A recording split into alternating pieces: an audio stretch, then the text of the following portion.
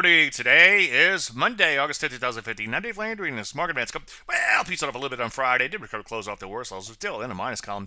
Nonetheless, this action has been probing their 200-day moving average. Take a look at the NASDAQ. Also selling off a little bit on Friday. Not the end of the world, but still down.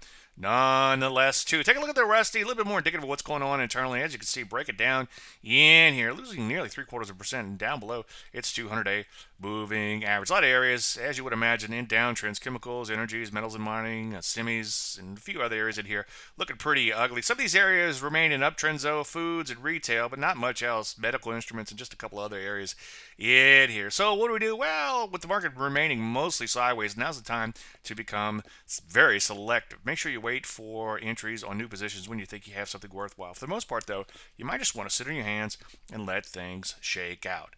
Any questions? As usual, Dave at DaveLandry.com. I'm Dave Landry, and you just heard Market Minute.